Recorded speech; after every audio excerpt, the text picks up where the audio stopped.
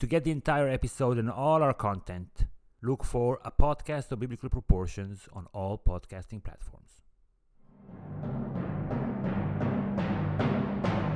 Hello everybody, and welcome to A Podcast of Biblical Proportions. Episode 19, The Death of Abraham. Everybody dies, even a man chosen by God. Abraham's clan deity, Yahweh, rewarded him for his loyalty with a trueborn son from his elderly wife Sarah, and gave him a peaceful death without want and in old age. So here we are at the death of the first Hebrew patriarch, one of the top 5 most important biblical characters. We had a lot of discussions in past episodes about Abraham and his story, and in this episode we want to talk about his last days and give him a proper send-off, rife with historical, social, and literary context, to close the chapter on our main man, Abraham, son of Terach, husband of Sarah, and father to a legitimate son, Yitzchak, and several bastards born out of wedlock. May Abraham rest in peace in the tomb of the patriarchs in Hebron. Abraham, final chapter, coming up. Hi, Omri. I want to contest. I know what you want to protest. protest. Your protest will be noted, and then we'll go on with the episode. Please, protest. I'm not necessarily sure that Abraham's offspring, not from Sarah, are considered bastards. Okay. A bastard is a child not born out of wedlock, rather a child that was born out of adultery. Protest noted. Can we go on? Please. Thank you. Okay. So let's go through the final lines about Abraham. ויתן אברהם את כל אשר לו ליצחק. Abraham gave all that he had to יצחק. ולבני הפילגשים אשר לאברהם נתן אברהם מתנות. And to the sons of the concubines he gave gifts. And he sent them away and left Yitzchak his son as he was alive. So all the other contenders to the not to the throne, but to the inheritance, sent them all away with gifts. He sent them east, Kedem, El Eretz Kedem, sent them back east. And then he lived to be 175 years old. Died, Vayigva Vayamat. It's like tripping and falling. So like tripping is to falling, what Igva is to dying. Nice. Abraham in B'Seva Tova, we still use it. In like Seva, Se'ar Seva is like white hair, old hair, gray hair. Not that we would know anything about it. And old and full, like that he ate. Like it's a different word to be full of food than full of something else. So this is just like, it's really nice, like it's comforting. I think it's something very human across ages. If you ask anybody the very difficult question that most people don't want to be asked, how would you like to die? Because nobody wants to think about it.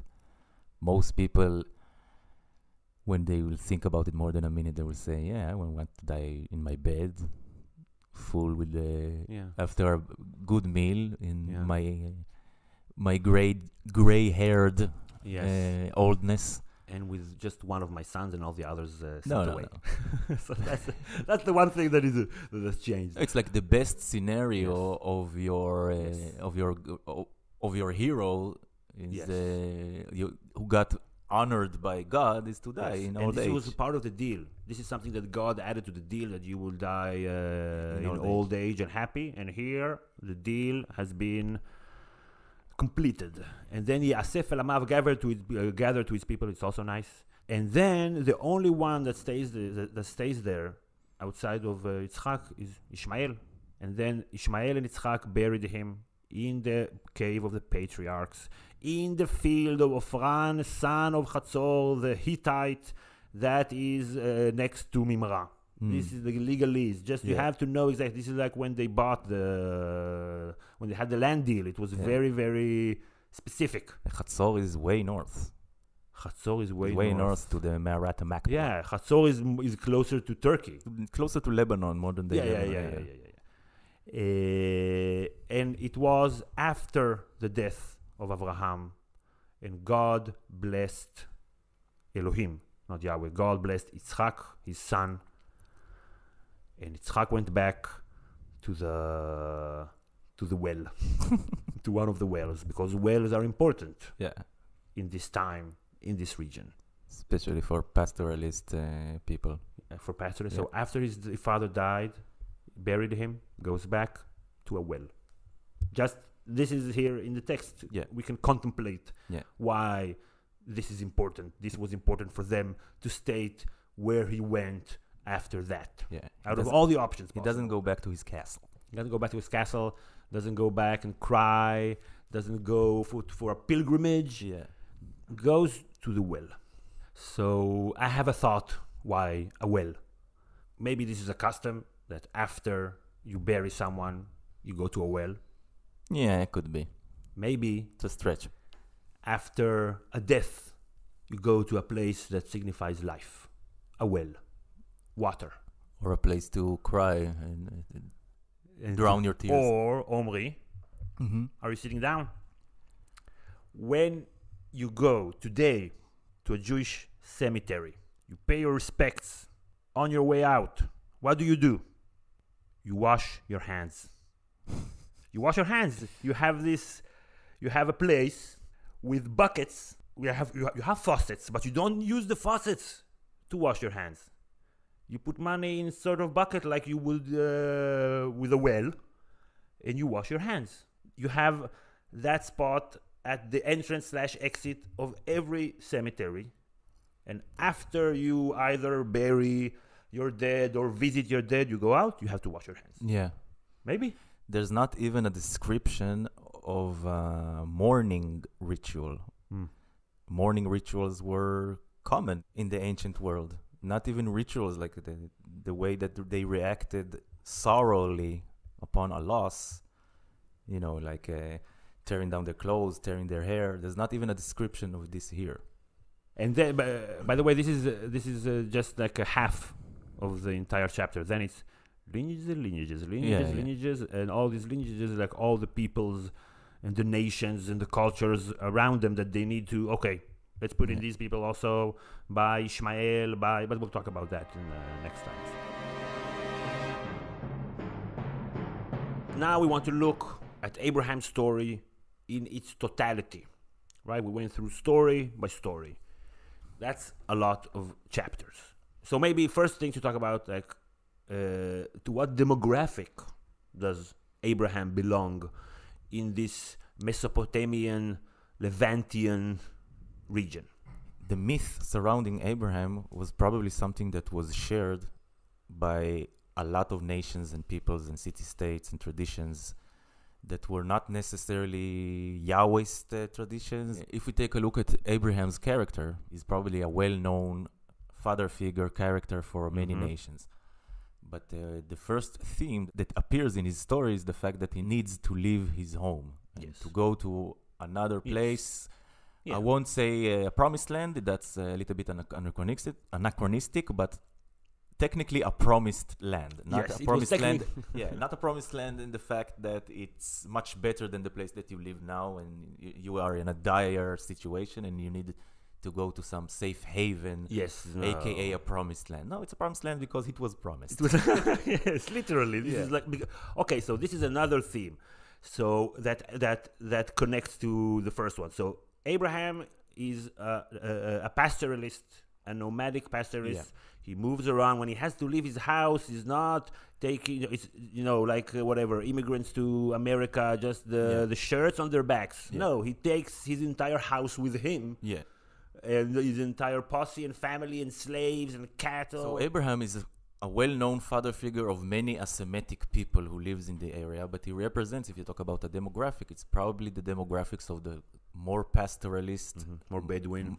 And he doesn't have a palace, he doesn't have a crown, and he doesn't have armies. Doesn't have a court. Yeah. What does he have? Respect. Yeah. And deals. He's making deals. So he doesn't come from the city. Jesus of Nazareth. Muhammad, Mecca. This religion, its perspective is Abraham, the first Hebrew, and he's not from Jerusalem. He's not even from here. He comes from two cities that historically are known to be like proto-monotheistic. before the rest of the region, Haran Mm-hmm. and Ur Kasdim. Mm-hmm. They had the moon god Sin. Yeah. And those are the two cities mentioned in Abraham's, like where he comes from and where he goes through. So this doesn't seem like a coincidence that they say our first man didn't come from here. He went through these two cities that are famous for worshipping one god over the others. And then he came here Yeah. with his god from there. Maybe it holds some kind of a distant memory of the migration of the Semitic people, a distant memory of the Semitic people arriving in the area. Maybe Yes. there's tiny enclaves or some remnant of barbarians, let's say, that speak some kind of an old language that is non-Semitic, not in the time of the writings, but maybe the time of the storytellings. And this is also also something that it needs to be mentioned about the timing and the dating. Okay.